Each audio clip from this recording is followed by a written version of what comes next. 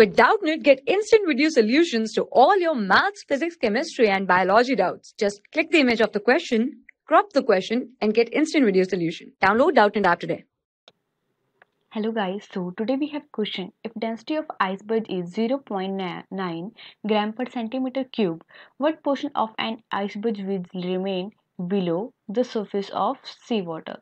So density of seawater is given, which is equal to 1.1 gram per centimeter cube. So guys, suppose this is seawater. And it is given in the question that there is ice. Suppose this is ice. What we have to find? We have to find what portion of this ice is below the surface of water. Means we have to find this portion, guys. We have to find this portion which is below the surface of sea. So firstly we will write the given part. So density is given. Density of ice is equal to 0.9 gram per centimeter cube, and this is also given the density of seawater is 1.1, so we can write it as the density of seawater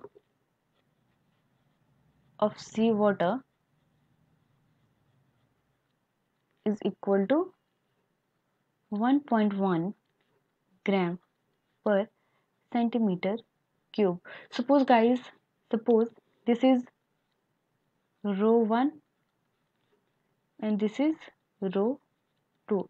So guys, we know this density, this is row 1 and density of seawater is row 2. So according to the flotation, guys, as we all know, according to the flotation principle, volume of immersed part of body upon total volume of immersed part of body, or we can say immersed part of body divided by total volume of body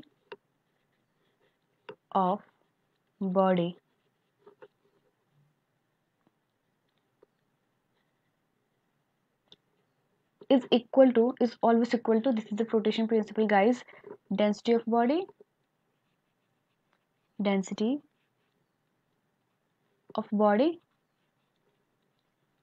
upon density of liquid.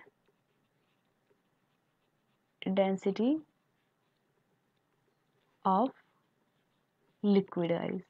okay. So this is given in the question, density. So suppose the volume of immersed part of body is equal to V dash, and this is V. So this will be equal to, the density of bodies are given, guys. So density of body is what? 0.9. So we can write it as 0.9 here. Suppose this is 0.9 upon, this is given that this is 1 point. So this will be equal to 0.9 upon 1.1. So when this point is like that, so this will cancel out. What is remaining? So the remaining part is 9 by 11, guys, right? Is equal to 9 by 11. It means what part is submerged? It means what part is below the surface of water? We can say that this is V dash is equal to 9 by 11 times of V. So guys, this part we calculate here is below the surface of water.